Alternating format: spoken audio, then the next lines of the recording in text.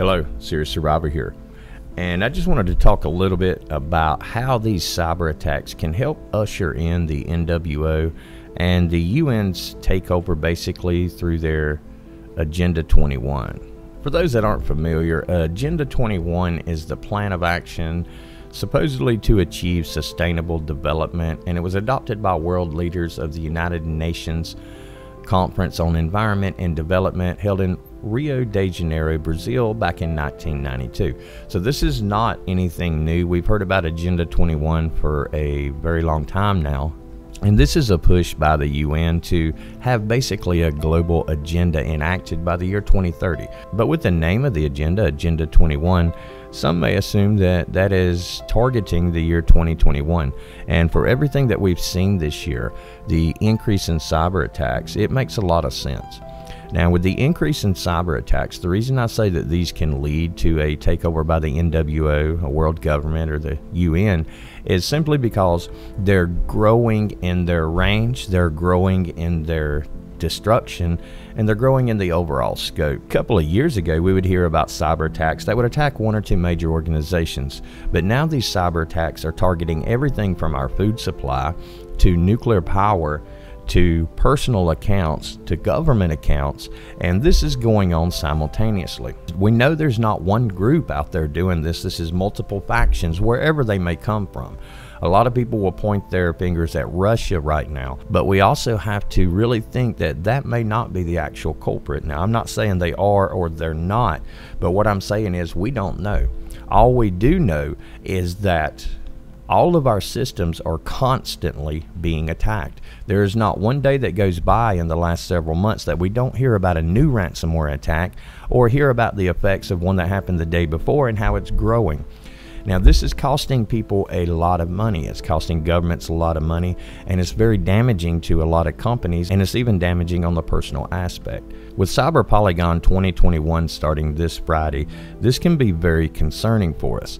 And the reason is because this Cyber Polygon is going to be simulating a worldwide supply chain failure. And we just saw something similar to that with this last ransomware attack, where it targeted multiple companies, thousands of companies throughout the entire world. These test runs that we've been seeing over the course of the year are leading to something big, and that something big is going to happen very soon. When Cyber Polygon 2021 kicks off and these simulations begin, I don't expect to see anything happen that day.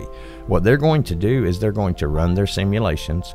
Then once these simulations are complete, they're going to analyze their data, and they're going to see what the IT, the security specialists did to stop the attacking teams in this event, and they're going to incorporate that into their attacks. I expect a very large cyber attack to be coming very soon that will first take down the supply chain to put people in a worldwide panic, and then taking out the grid, not worldwide but in isolated locations, most likely the larger urban areas. Because people in the rural areas, it's so less populated in those areas that they're going to simply react. You want these people to panic basically when they see the chaos that's caused in the larger cities.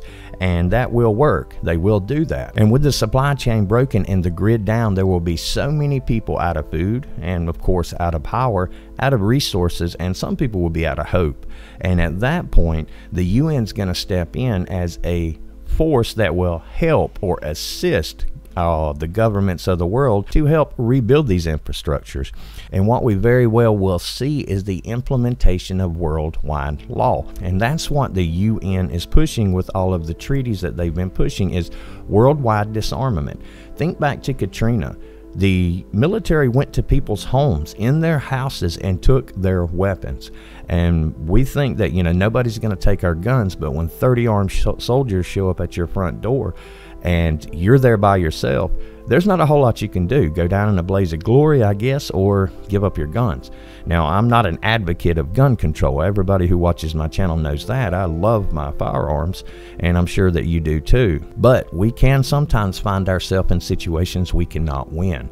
And you have to ask yourself, what do you do then? Do I go down fighting and leave my family to defend themselves? Or what? And that's the big question that we face for situations like this.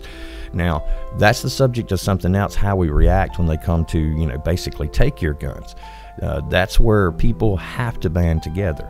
But Really what I'm concerned about is the way that they're going to step in and slowly, step by step, disarm not just the United States, but possibly the majority of industrialized nations. And from there, it will be very easy to enact what they call equality. They talk about social equality, and we're all for everybody being treated equal, but that's not what's meant by this. What's meant by this is everyone in the world following the same laws, the same rules, the same regulations. One world government. And this is very possibly coming sooner than we expected. We all know that something's coming and something big is coming. And we can almost predict it with what we've been seeing. We can't predict the date, but we can tell what's happening. That's why it's more important now than ever before to make sure your preps are everything you need. It's important now to stockpile everything you can, especially when it comes to food, water, power generation devices, firearms, ammunition, first aid. We need to stockpile and need to make sure we have everything to take care of our family for several years. Now, that is beyond some people's means, and I truly do understand that. But even if it is beyond their means, then these people can still do something. And that's the importance of us working together when this does begin. Well, it's already begun. We're in the middle of it, and things are only getting worse. As far as it goes for me, I know exactly what I'm going to do right now, and that's every extra penny I have is going to stockpile more preparations for the future. And right now, the preparations we need to focus on are our food, potable water, any medication or first aid supplies, that type of equipment that you may need, and having electricity generating devices will also help, whether it be a generator or solar power. But right now we are facing one of the worst situations the world has seen since World War II. And with the military actions that we're seeing in the seas, with the military actions we're seeing overseas, this is escalating day by day, hour by hour, minute by minute. And it is going to get worse. I'm not trying to fearmonger. I'm just trying to state the truth of what we already know and what we already see. We're going to live stream this week, probably Tuesday night, and go a lot deeper into this and break down Agenda 21, break down the ATT, break down the other events that occur, and see what we can take out of it and see how deep we can get into it. And hopefully there'll be something there that helps everybody. So thanks a lot for listening. I just wanted to voice my opinion on some things that I truly believe are going to happen.